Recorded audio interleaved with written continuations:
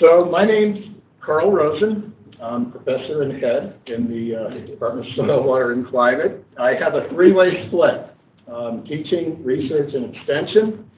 However, since I'm an administrator, the actual percentages really don't mean anything. I've become very good at facilitating, delegating, and putting out fires. So that's what I've been doing the last 6 years. But I do teach a class. I teach Soil 3416, which is Plant Nutrients in the Environment. So a class that's taught in the spring. I co-teach it with John Lamb.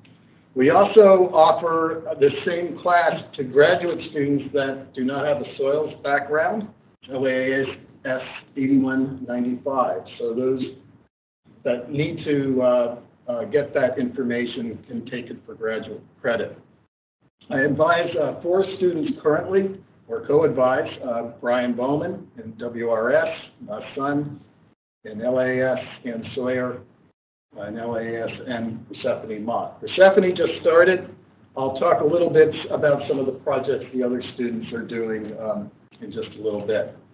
I also supervise 2 postdocs, Emerson Cordova and Sonia Gandhi, with Gary Fireisen, and I have research scientists and Matt McNerney that help coordinate some of my research programs. So I can go over here.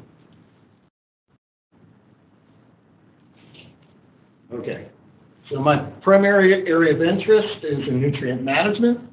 For various cropping systems, I was actually hired with a joint appointment in horticulture, so a lot of my research is on horticultural crops, but I work in a variety of cropping systems.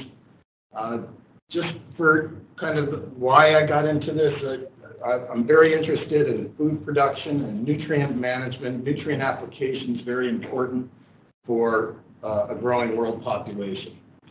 However, there is unintended consequences of nutrient application, particularly when you look at the major nutrients, nitrogen and phosphorus, in terms of how it affects environmental quality.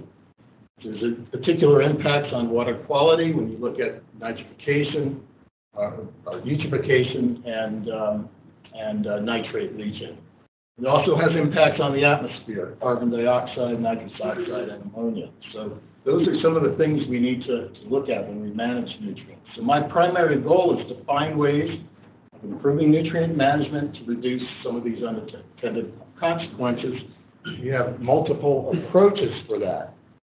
So some of the current projects I have, I'm not going to read all of these, but I just want to give you an idea kind of the types of projects that I'm in. The first 4 of those are potato-related projects on irrigated soils. Minnesota ranks about 6th or 7th in potato production. They're all produced on vulnerable soils, so we're very interested in where that some of those nutrients end up, particularly nitrate.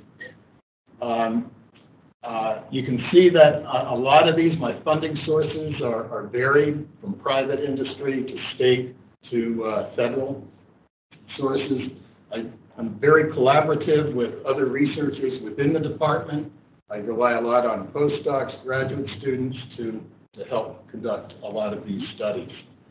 So the last 2, one is on switchgrass, and the last one is if we can't manage things through nutrient application, we're looking at ways of remediating some of those the nitrate with things like bioreactors. My last slide here is kind of short and long-term goals, and putting my administrative hat on for this. We have a very diverse department, but we have a lot of things in common. So my goal is to foster collaboration, take advantage of departmental expertise in these areas, soil, water, and climate. They all interact. Explore some of the interrelationships. We really have some of the top-notch faculty in the country in these 3 areas. And finally, create synergy. Make the whole greater than the sum of the parts. It's my hope that this seminar series that we have over the next 3 weeks will be the start of creating this synergy.